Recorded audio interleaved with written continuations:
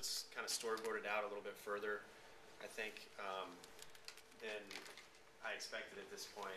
So for right now, I'm just going to kind of start it and go for a little while, and then I'll try to wrap it up at some point, but I'm not going to get all the way through it. And to Preeti's point, at probably no point will I be like, this is what I did, because that's kind of, I'm going to allude to it at the beginning, explain why the topic's important, and then give recommendations at the end. I just don't have recommendations yet. That's what's going to happen in the next 2 or 3 weeks. So anyway, who's supposed to do the? Am I film for you? Sure.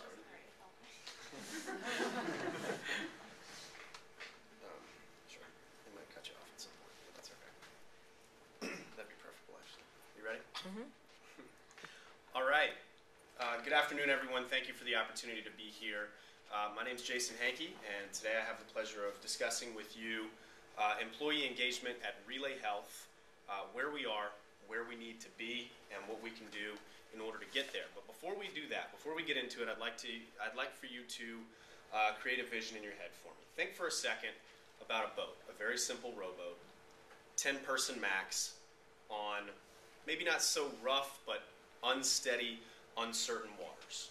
Now inside this boat you have 5 people that are rowing their hearts out, pushing forward towards the destination. You've got 4 people that are in the middle, just kind of dead weight. They're looking around at the scenery. And you've got 1 person in the back rocking this thing, trying to tip it over and turn everybody over into the water.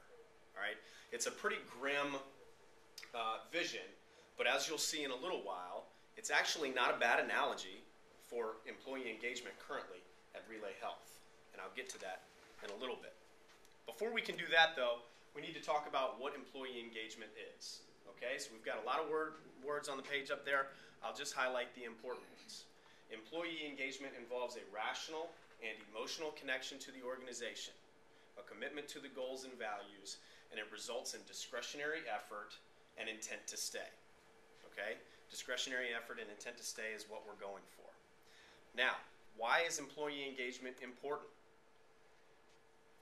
Why is it important?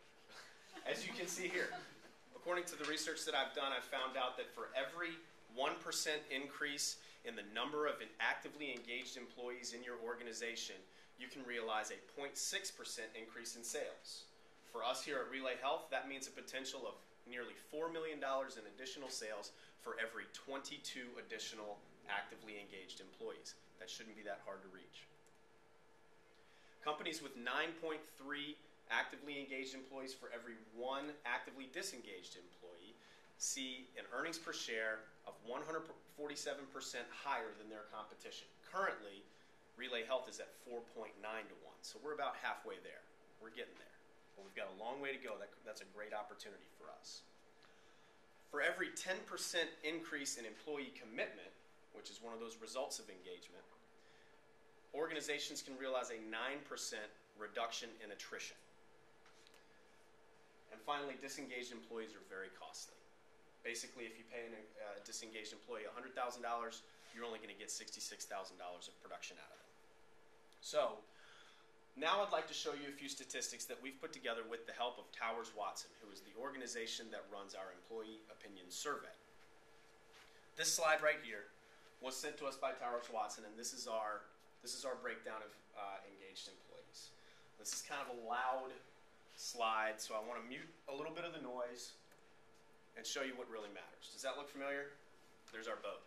There's our rowboat right there. We've got 49% of our people rowing towards our destination. We've got 41% of our people dead weight in the middle, and we've got 10% of our people in the back trying to tip us over. That's important to know. That's not a great picture, is it?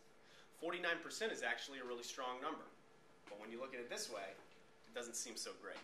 Now compare that with our population of high potentials. Our high potential population looks a lot stronger, and in fact, they're right about 9 to 1, aren't they? That's where